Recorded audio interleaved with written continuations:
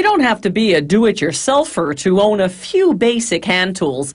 Even the renovationally challenged are likely to possess a hammer, a screwdriver, maybe even a pair of pliers. If not in a toolbox, then at least crammed into a messy drawer somewhere.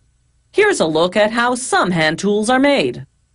Every screwdriver and chisel has to have a handle.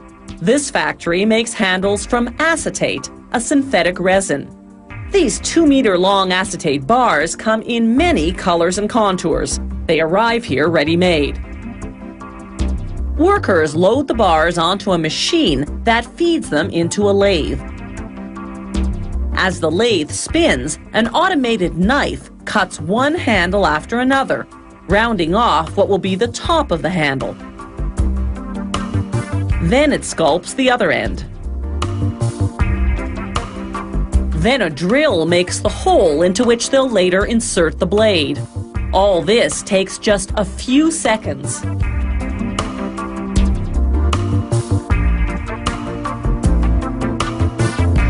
Now the handles travel to their next stop, the dipping machine. Acetate becomes dull and opaque when cut, so the machine dips them in acetone, a chemical solvent. This brings back their translucence and shine. It also removes any acetate shavings stuck to the ends.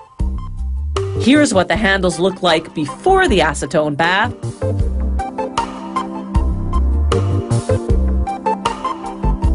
And here's what they look like after.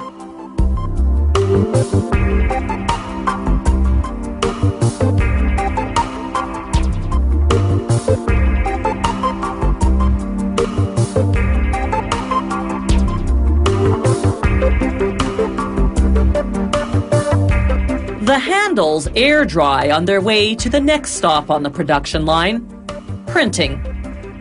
The hot stamp printer works in conjunction with an ink ribbon. It applies about 25 kilograms of pressure, engraving the product code and brand name, while the heat, about 70 degrees Celsius, transfers the ink from the ribbon into the engraved lettering. The handles are finished and it's finally time to insert the blades. In this case, Phillips head screwdriver blades. Blades are made of carbon steel. An automated machine forces them into the handle with about 36 kilograms of pressure.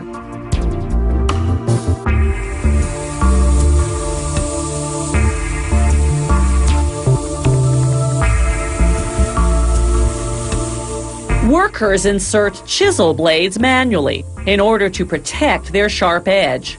At the same time, they top the handle with a steel cap to give the chisel extra striking power.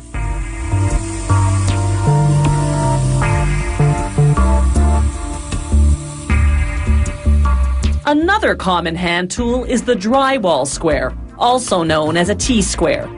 They cut 2 strips of aluminum, the first 1.4 meters long, the second 56 centimeters long.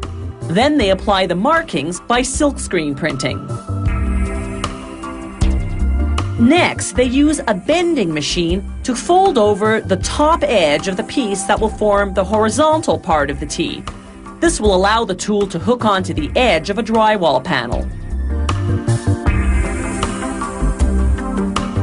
Finally, they rivet the 2 pieces together.